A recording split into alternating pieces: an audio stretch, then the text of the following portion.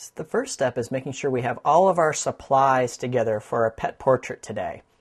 And this is going to start off with a variety of oil paints. There's actually going to be a lot of different colors we're going to be using for this particular subject, but just some of the key ones, of course, are going to be white, black, because our dog's going to be gray.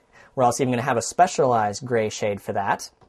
We're also going to have some other shades like burnt sienna, burnt umber, raw sienna for like that nice ruddy red color, as well as like a radiant lemon, a nice kind of more pale yellow color, just to name a few.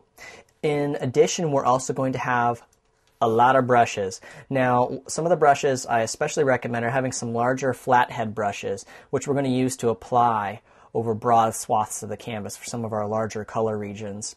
But also don't neglect to have some of the smaller brushes, like some small round brushes as well for some of the detail work we're also going to be doing today.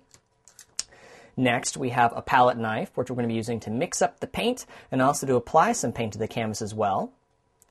We're also going to be using a specialized pencil. This is going to help transfer our inspirational photograph onto the canvas. But you have to watch out. Some types of pencil will actually show through canvas, so you're going to have to make sure that you get pencils that basically don't do that. Oftentimes the softer lead variety, or actually non-lead pencils, are the best for that.